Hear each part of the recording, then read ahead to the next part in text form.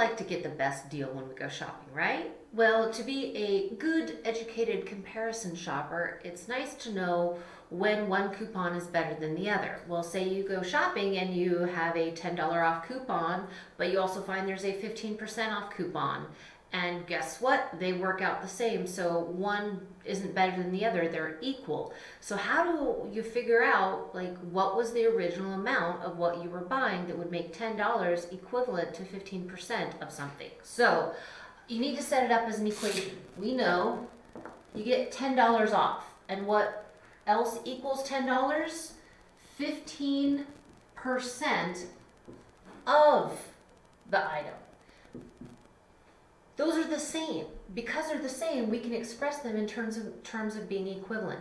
Whenever you're given a percentage, it's essential that in order to work with it, you first have to convert it to its decimal value. 15% is 0.15 of 100 out of a whole for a whole dollar.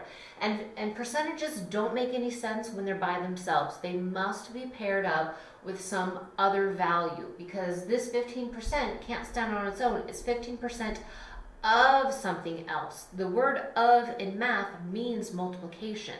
So 0.15x means whatever that original value is, I multiply it by 0.15 and that gives me its value. When we do that, we know it's $10. So now I need to isolate, well, what was the original amount? I have to get x by itself. Because 0.15 is supposed to be multiplying by x, to get it off of x, I have to use the multiplication property, which means I'm either multiplying or dividing in order to get a number off of x.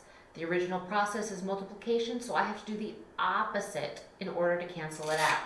So I divide both sides by 0.15, which 0.15 divided by 0.15 is a 1, and 1x is just an x.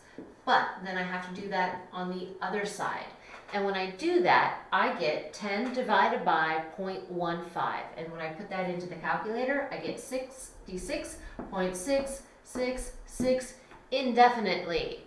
But what are we talking about? We're talking about money. So that means there are two decimal places when dealing with money.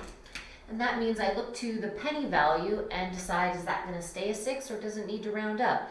I look to the thousandth value, and since that's above 5, that means the 6 rounds up to a 7.